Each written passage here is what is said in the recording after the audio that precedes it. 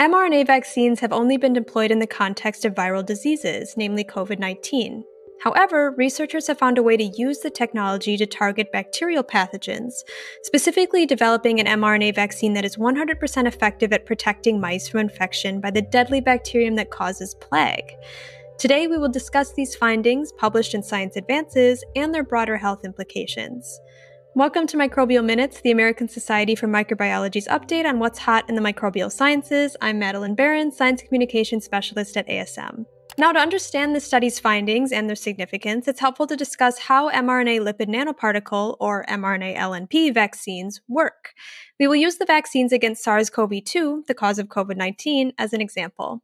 Essentially, an mRNA molecule encoding some component of the virus, in this case spike proteins on the virus surface, are encapsulated in a small sphere of lipids. Once inside the body, this lipid nanoparticle fuses with host cells and the mRNA is released. The cells then produce the protein encoded by the mRNA and release it. At this point, immune cells detect and mount a response, that is, produce antibodies, against this foreign protein. In the event of a real infection, those antibodies will be deployed to combat the virus. The COVID-19 pandemic has illustrated the potential of mRNA vaccine technology. mRNA vaccines are highly versatile, i.e. can be adapted to express different antigens, are rapidly manufacturable, induce a comprehensive immune response, and are self-adjuvating to promote robust and long-lasting immune protection. Given these characteristics, it would be great to be able to use mRNA vaccines against a wide range of pathogens, including bacteria. However, compared to viral pathogens, the antibacterial effects of mRNA lipid nanoparticle vaccines are largely unexplored, in part because developing mRNA vaccines against bacterial pathogens can be challenging. One key reason is that viruses naturally used host cell machinery to make proteins.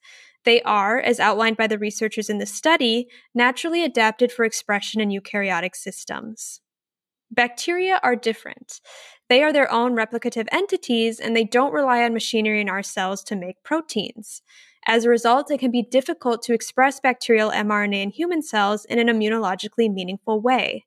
Even if a bacterial protein is produced in a human cell, it might undergo post-translational modifications during production or secretion that make it look different to immune cells compared to the real deal, and lead to a lack of a protective response.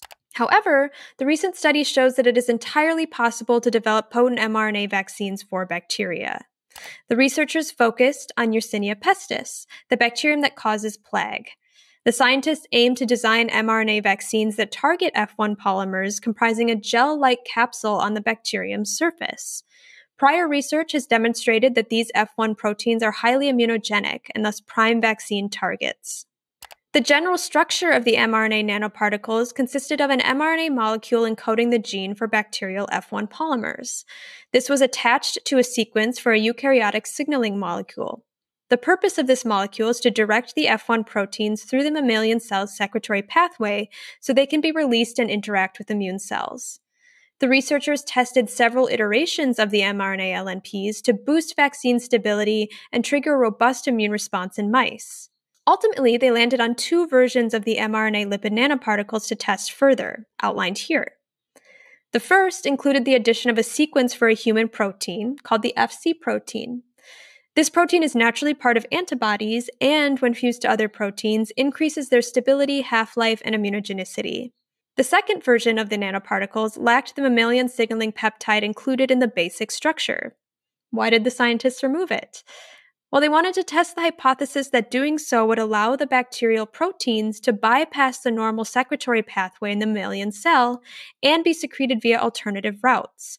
They postulated that this may prevent the bacterial proteins from undergoing any post-translational modifications associated with the normal secretion pathway, which, as mentioned earlier, may hinder development of protective immunity. So how well did these mRNA lipid nanoparticles work?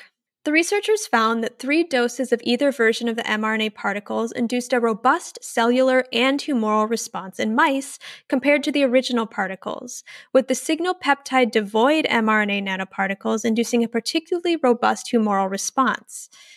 This is important because the humoral response, that is, the production of antibodies, is key to combating extracellular pathogens like Y. pestis and many other bacteria.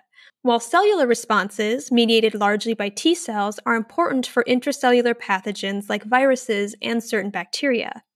The ability to trigger both, therefore, is beneficial for the wider applicability of these mRNA vaccines. The researchers also showed that all animals in both vaccine groups were 100% protected from infection by Y. pestis. All animals in the negative control groups died within 4 to 7 days post-infection.